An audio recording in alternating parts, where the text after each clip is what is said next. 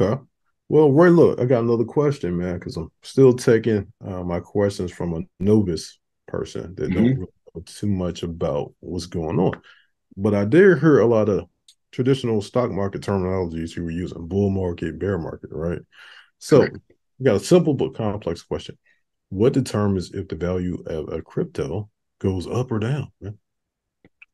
Ooh, that's a good question. So, that's You might it's not a have an pretty answer to it that. will be a long-winded answer, but the Okay. short answer, what determines a lot of what determines price, it can be a few things. It could be the market cap, which is the total liquid money this particular crypto company or organization they're holding. That can be one factor. Also, like stocks, you have a certain supply, right? A lot of it comes down to supply and demand, of course.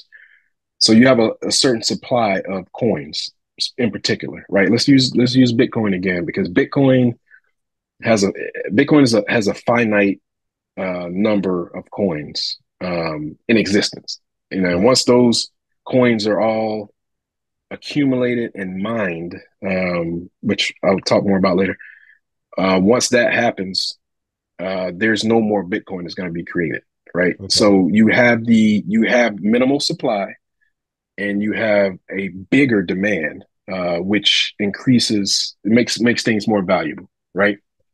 Um, Gold. Think of gold is scattered all around the earth, but we have to mine for it, right? To make and if you mine it and you dig it up and you find it, your net worth is going to go. It's going to be worth something, right? So Right. there's the mining aspect of it, and then there's just the circulating supply of gold, right? That's floating around, right? Um, so the to answer your question, what determines the value? It could be the circulating supply versus the total supply. How much of the circulating supply? I'm sorry, how much of the total supply is circulating? Right? Is Okay. it 80% circulating and the company's only holding 20% of the coins, or is it 50-50? So um, when I'm researching certain coins and projects, one of the things I look for is the circulating supply. What is the total supply, and how many of these coins are actually circulating and are available to the masses? Okay. Okay.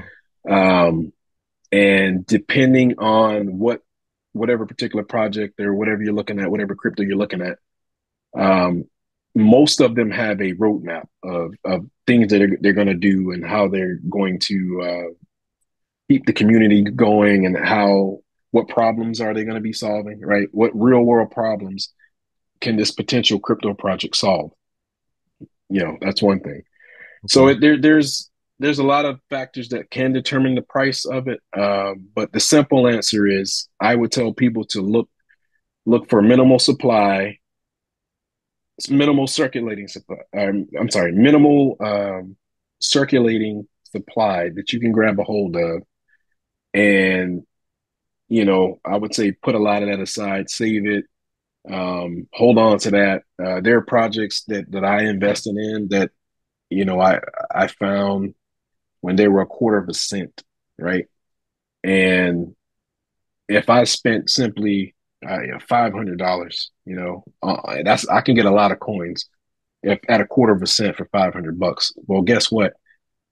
If that particular project, if they start creating partnerships, which a lot of these crypto projects are doing, if they start creating partnerships with banks and companies that we know like Visa and Mastercard, they're all getting into crypto. So when these big partnerships and stuff like this happens, you can see the price move then also, based on Right. news. So I compare it a lot to stocks because usually if you're watching, if you know anything about the stock market and you're watching, sometimes good news can skyrocket the price. Bad news can, you can see the price go the opposite way.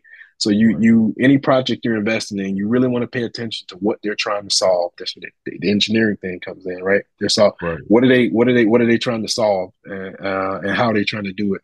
Are they having any success in doing it? Right. The roadmap that they put out, are they following that roadmap? So you want to be careful with what you invest in. You definitely want to do your research, and I'll be able to provide a lot of the students or anybody has any questions Yeah. with those tools that they can use to put in their toolbox to be able to research. Because a lot of times you hear people say, "Hey, do your research. It's not financial advice, but do your own research." What if Right. somebody doesn't know how to do? What if somebody doesn't know how to do that research? Right? Right.